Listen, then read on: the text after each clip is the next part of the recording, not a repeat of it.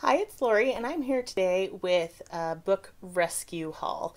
So, I don't buy a lot of new books. Um, Part of it's because we've always lived on one income, and part of it's because I'm cheap, and part of it's because I like to rescue books. So, we recently went on a little trip to visit my family, and since we have to travel a long way, we passed through Civilization on the way. And Civilization has thrift stores, and I really love to go to thrift stores and look at the book section. So on our way up, we stopped by the Ark thrift store, and I got my first set of books there. I found Ark's book prices to be surprisingly high. I don't remember them being that expensive before. So I did not get a ton of books, and I think I spent just under $15 at Arc on books. So I'm going to start with my nonfiction books. The first one I purchased was The Road Character by David Brooks. I bought this thinking that my husband would really like it, and apparently that is true because he was listening to this on Audible at the same time that I purchased this book. This is pretty much a constant thing that I have with rescuing books. I will buy stuff that I think my husband will like, and either I have already bought it for him, which happens quite a bit, or he's already listened to it on audiobook because he does work. He does a lot of driving in his job, so he listens to a lot of audiobooks while he works. So I will go ahead and read this one because honestly, I'm much more likely to get through a paper copy than an audiobook. As much as I love audiobooks, I read faster than I listen. So that's the first one. The other nonfiction book that I got at ARC was Bible Basics for Catholics, a new picture of salvation history by John Bergsma. I know nothing about John Bergsma or this book. The foreword is by Scott Hahn. I just kind of felt like I should take this book home. It just called to me. Lots of books called to me though. But this one made the cut when I was kind of lessening the number of books to keep it to a reasonable dollar amount at the thrift store. The rest of the books I picked up at ARC kind of fall under the umbrella of classics. So I got a copy of the Divine Comedy Hell. We have Purgatorio somewhere in our house. So apparently I just need to go find a copy of Heaven somewhere. So I don't know. Penguin Classics. It was $1. I like classics. Next book is because I've been on a Russian literature kick again. I've been reading the Brothers Karamazov, and I have read this before in college, but it's been a while since college, so I thought I'd like to reread it. And that's Crime and Punishment. My husband saw this and said he should probably read it, but not right now. It is, Dostoevsky, so it's a little bit on the long side, but I remember really enjoying it. And, when you find beautiful classics at a thrift store, it's hard to say no. This one was $3, which seems like a lot for a paperback book at a thrift store. So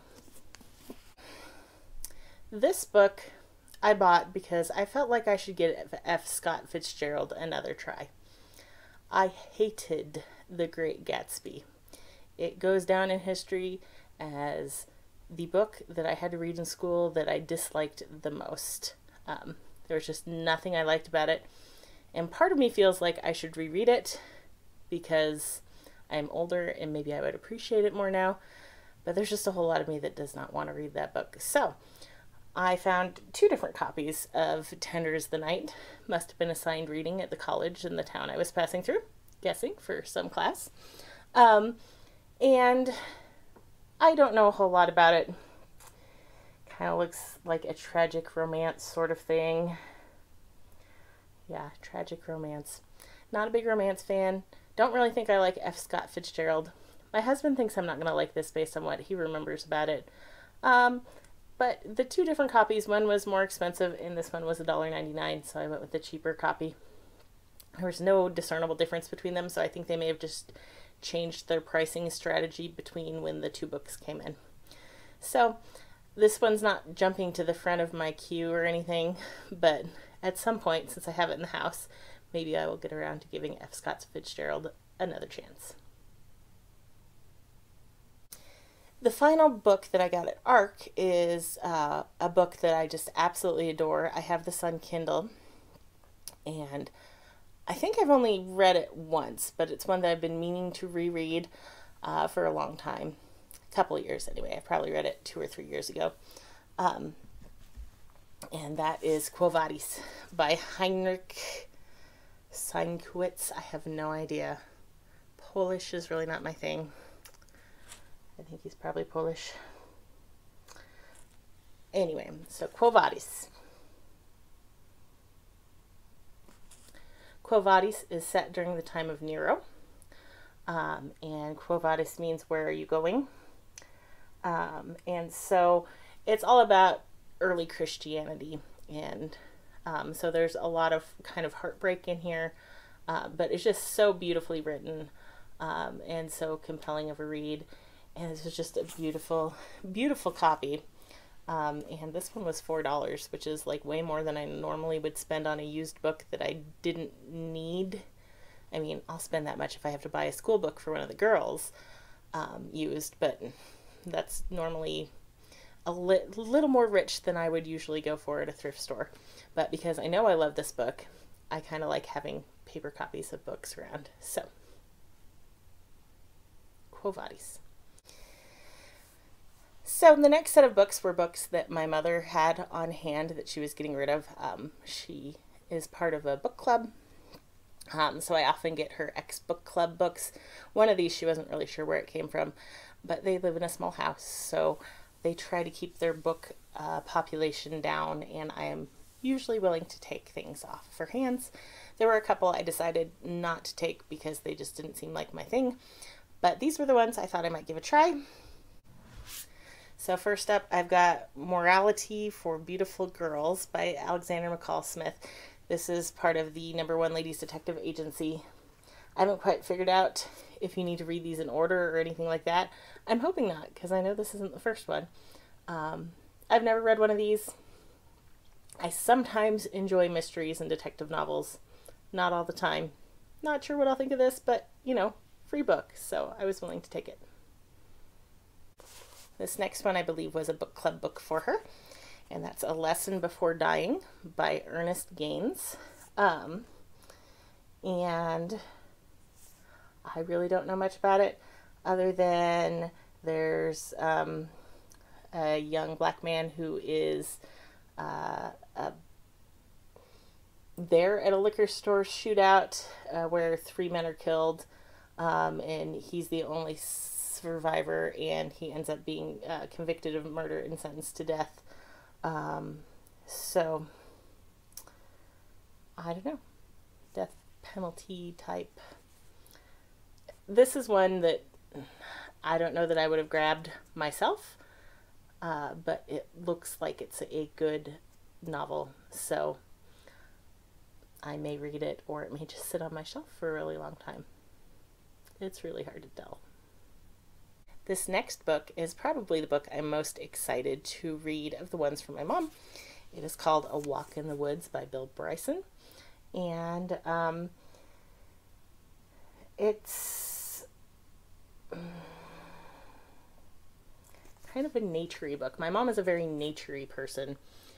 She was a high school biology teacher professionally, and she just loves nature and animals. So, I am not sure what I will think of this book, but both my mom and dad said that this was a really good book and that Bill Bryson is a very good author, so I am looking forward to giving him a try. The last of the freebie books from my mom is called The Good Daughter, A Memoir of My Mother's Hidden Life by Jasmine Darznik. Again, this one I don't know a whole lot about. I kind of looked it up on Goodreads, and I think a couple of my Goodreads friends have read it and enjoyed it and seem to have pretty good ratings. And the description seemed like something I might enjoy, but it's not one that's going to the top of my list. The last chunk of books I picked up at Goodwill on our way home. I was much happier with the prices at Goodwill. Their book prices were standardized, so I think it was $2.49 for hardcover books and $1.49 for paperback books and 99 cents for kid books, and I didn't buy any kids books this time. But they also had a certain color tag on sale, so I got several books with that tag color. So I think I spent about $10 at Goodwill on all these books. So the first one is Cassell's French and English Dictionary. I am not really great at languages. I took Spanish in high school. I tried to learn Italian before we went to Italy. I pretty much was completely useless in Italy, though. But being a homeschooler, I have to deal with kids needing to learn foreign languages because, of course, most colleges want to see 2 to 3 years of a foreign language. So Eva thankfully chose Spanish, which I at least have a passing knowledge of, and we live in a community with a lot of Spanish speakers, so that works out okay. But Charlotte is bound and determined that she needs to learn French. I know no French. It's going to be a disaster. But when I saw a French to English dictionary, I thought, well, at least Charlotte can use that to work on her French. Next book I got in the nonfiction area or category is Savage Inequalities by Jonathan Kozol. I can't remember which of Jonathan Kozol's books I've read, but he has written quite a few books on education, and I love reading books about education because I have opted out of the educational system. So it's always going to be an interest area for me. So I'm looking forward to reading this one. Again, I'm guessing that perhaps this was somebody's college book because it's all tabbed up, but I'm kind of interested to see what they tabbed up. The next nonfiction book would have been handier had I found it about a month ago. We are participating in a writing co-op this year for school, and Eva's class, the high school class that I'm helping to teach, has been writing research papers on social media. So they were due on the day after I found this book, but it is called The Digital Divide: Arguments for and Against Facebook, Google Texting in the Age of Social Networking. So I asked Eva if she'd still like to get it, even though we're done with the research paper, and she was interested in it. I think my husband will probably also read this as well. I may or may not. It just depends. I have to be in the mood for something like this. The last nonfiction book that I got at Goodwill is more of a memoir. I do enjoy reading memoirs pretty frequently. I find people fascinating. So this one is Michael Phelps, No Limits. We are a swimming household. We're not super sporty, as you probably could have guessed by our obsession with books. But several years ago, to get my poor homeschooled kids some experience with sports, we joined summer swim team. And we really enjoy the sport of swimming and how it's a very personal sport where it's about doing your best. And so this year, Eva participated in the local high school's swim team, girls swim team. So I have a feeling we're going to have several more years of swimming in our future. And I've read a couple different swimmer memoirs, but I haven't read one about Michael Phelps. So I decided that I would go ahead and get this one. I have no idea if the girls are interested in reading about Michael Phelps or not. They didn't seem super impressed by this one, but that's okay. Okay, so the next one is comedy, I guess. I really don't know where to classify Irma Bombeck, but I have always enjoyed Irma Bombeck because she's hilarious. And I have read pretty much all of her books, but I do not remember reading this one. And it's called When You Look Like Your Passport Photo, It's Time to Go Home. And that is certainly the truth. So I just thought this would be fun. I don't know if I'll get to it soon or later. This is the sort of book that I wouldn't feel bad at all about taking on a trip and just leaving behind if I didn't have room in my suitcase. So it's possible it may go with us on vacation sometime, or I may take it to swim meets or something where I don't want to take anything too valuable. But Irma Bombeck's just funny. The next book is a part of a series.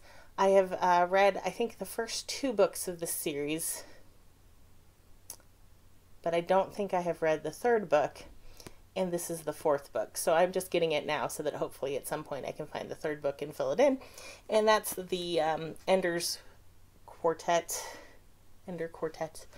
that starts with Ender's Game. and this one is Children of the Mind. So this is one that's going to sit on my shelf for a while until I find book 3.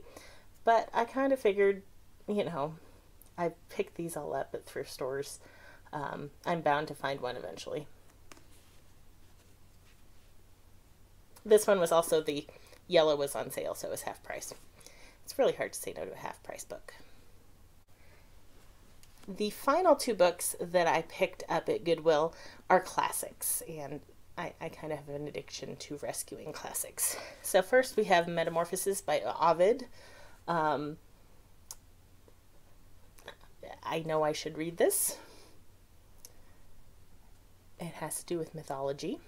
I don't know a whole lot about it, but, you know, Ovid's one of those things that you should have read, I think. This is apparently the first modern translation by an American poet. So hopefully it's very poetic, because Ovid is one of those that I think a bad translation would be very terrible. I didn't look up the translator or anything before I bought it. I'm willing to risk a bad translator a little more when I'm just rescuing books, and then if I decide I don't like this, I can just pass it on. And then the last book that I got was the Oedipus Plays of Sophocles. So we've got Oedipus the King, Oedipus at Colonus, and Antigone.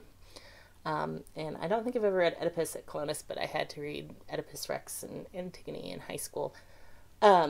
So I just figured this one is a good school book. I can have this on the shelf, and then sometime when I think we haven't read any, ancient Greek plays, I can just whip this one out and make the girls read it. So that is my book rescue haul from 2 thrift stores and my mom's house. So if you enjoy seeing the random books I pick up in random places, please like this video. Feel free to subscribe to our channel. Thanks so much for watching. We'll see you later. Bye.